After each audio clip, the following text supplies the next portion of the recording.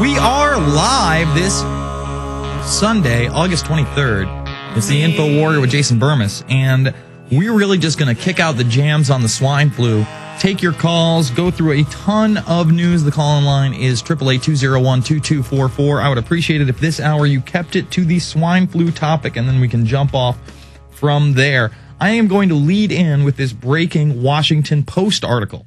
Now, this Post article actually lays a lot of what's going on down. Of course, it's soft core. It does talk about Guillain-Barré. If you don't know what that is the disease that people are getting, can turn you into a quadriplegic when you take the swine flu vaccine. Now, that happened in 1976. It seems to be happening again. We're also going to go over the International Swine Flu Conference, which was not only a conference, there was a workshop where they really drilled a lot of the things that I have highlighted here. Just a ton of stuff. But let's go to the Post article first. And by the way, this stack right here, if you're watching on prisonplanet.tv, are just all of the local news articles preparing you for this swine flu epidemic. That's nothing more than a hoax. It's not an epidemic, folks. Again, over 30,000 people, according to the CDC, die from the regular flu a year. Yet this swine flu is not killing nearly as many people. I'm not seeing people with the masks on. It's Johnny nonsense. It's jackassery. Swine flu campaign waits on vaccine. Only third of supply is expected for first round of vast effort. Now again, they want to make you want it. They want to let you know, oh, there's not enough for everybody. They want to create this buzz where if you're not the first to get it, you could be at risk. So they want you to be so dumbed down and so eager for this thing, you're literally running to your child's school to roll their arm up and then yours so you can be next in line. Government health officials are mobilizing to launch a massive swine flu vaccination campaign this fall that is unprecedented in scope and in the potential for complications. So far, so good, Washington Post. You are correct. The campaign aims to vaccinate at least half of the country's population within months. Let me repeat that for you. Half of the country's population within months. That's over 150 million people for those that don't follow anything, that just don't know how many people live here. 150 million. Let's say months means 3 months. That's still 50 million people strong a month. Talk about nightmarish.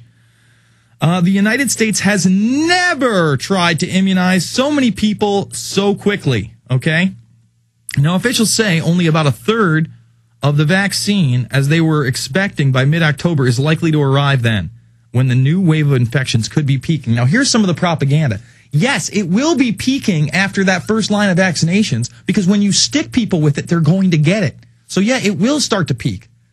Right there. Because it's not happening right now. Of course it's going to peak. It's going to shoot up. All right? To prepare more than 2,800 local health departments, they have begun recruiting pediatricians, obstetricians, nurses, pharmacists, paramedics, and even dentists. Let me repeat that for you. Even dentists. That's a long list of people that they're recruiting. That's outside of the school system, folks. We're going to get to the school system soon. Don't worry. Along with a small army of volunteers from churches and other groups. You see, because schools are a great place to vaccinate people with kids, but how do you get the other people? You go to their church. And they're going to make those places mass vaccination centers as well. They are devising strategies to reach children, teenagers, pregnant women. Pregnant women are at the top of the list. We're going to get to that later. And young and middle-aged adults in inner cities, suburban enclaves, and the countryside. This is so broad. This is such an overview. This is such an important article. This is potentially the largest mass vaccination program in human history. Forget about the United States, in human history. And that's why this little conference, it's international, baby.